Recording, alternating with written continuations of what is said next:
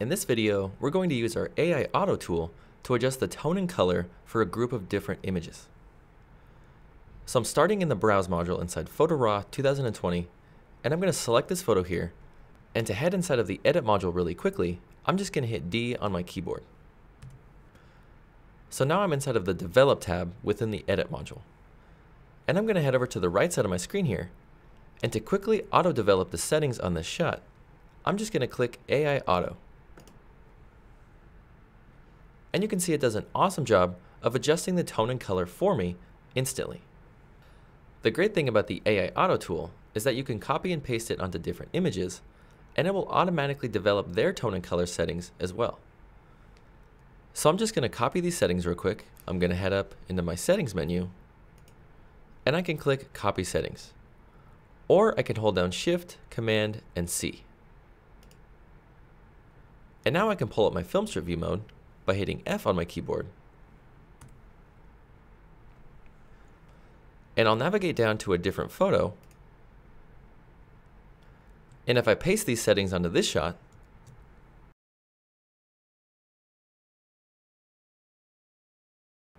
it will pull up this Apply Settings menu.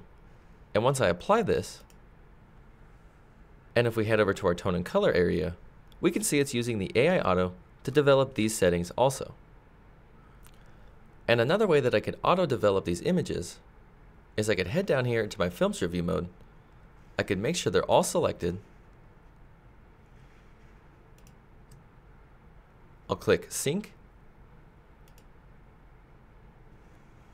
I'll apply the AI Auto. So now it's gone down and automatically developed the settings for all of these images based off of their own unique tone and color. Another great way to apply AI Auto to batches of images is to save AI Auto into a preset. So to save this AI Auto into a preset, I'm just going to click on this button here. And now in this Save Preset dialog, I can head into my Develop settings, into my color and tone, and in my tone settings. And I'm just going to make sure that I have AI Auto selected. So I'm going to select None, and then I'll head up and just make sure I have Auto Tone selected. And then I'll save this preset as AI Auto, and I'll save it as a new category.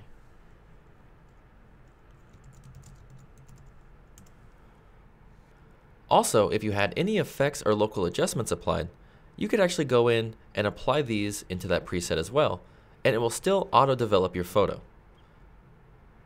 So I'm just going to head up, make sure I have Auto Tone selected, and then I'll save this preset.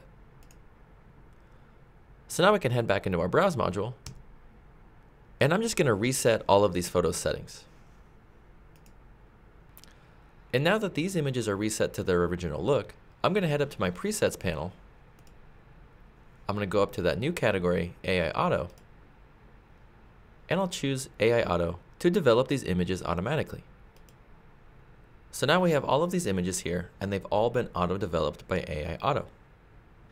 And now that you have this AI Auto saved as a preset, you could actually apply it to images upon import. So that's how to use AI Auto to adjust the tone and color for a batch of images.